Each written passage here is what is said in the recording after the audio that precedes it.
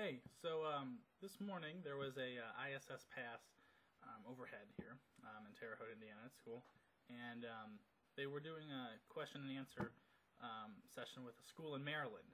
So pass over us was pretty good. It was decent, I should say, as you'll see. And I was over in the I was near the shack, so I decided to go up in there with a friend of mine, and we tried to see what we could hear.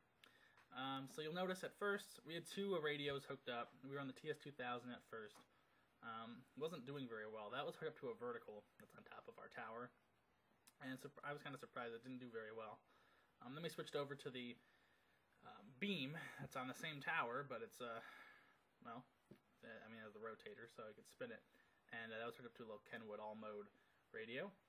So we tried that, and that was working much better. We were able to spin it around with the rotator a bit, and yeah, so I haven't done satellite type stuff in a little while, so I was kind of rusty on tuning it in pretty nicely. It was a little all over the place, but you can see what we got. We definitely some of it was completely intelligible, and we were able to hear what the astronauts were saying. So of course we weren't able to hear the kids in Maryland. We're way too far away for that, but it was kind of neat. We could hear them, so I recorded it, and thought it'd be kind of neat to see. So I'll go ahead and switch to that here in a second, and yeah, it was pretty neat. Hopefully I'll be doing it again.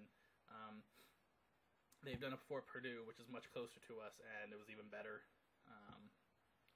We picked it up even better before. Don't have a tape of that though, unfortunately. But yeah, so I'll go ahead and switch to that video now, and enjoy.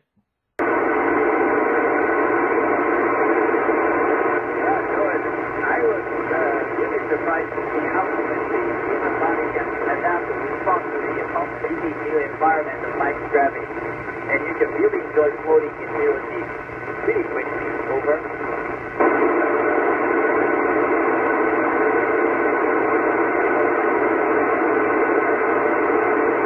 Ariana, that's a great question. Living in space did not cause much difference in my metabolism. Over. Yeah, good question. The answer is no, as we train for such a situation, and in emergency cases also.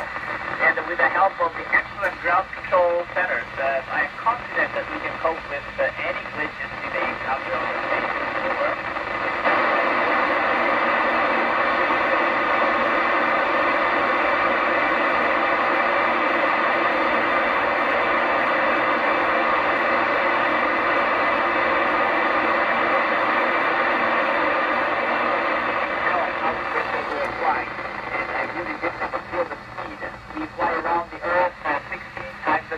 Over.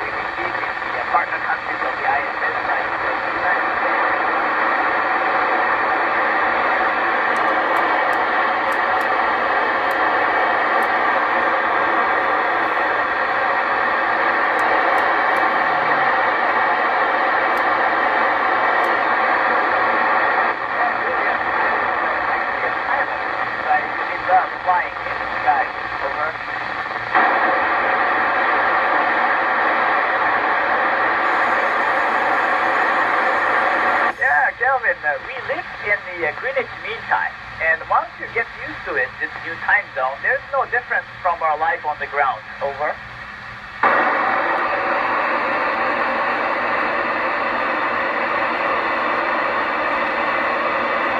That's a good question. So far, there is no such case, and as the other orbiting satellites are launched into a different orbit.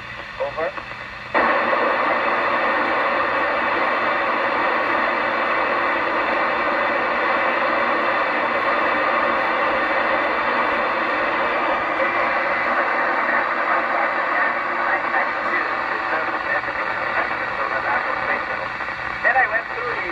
ISS training to fly on the ISS mission.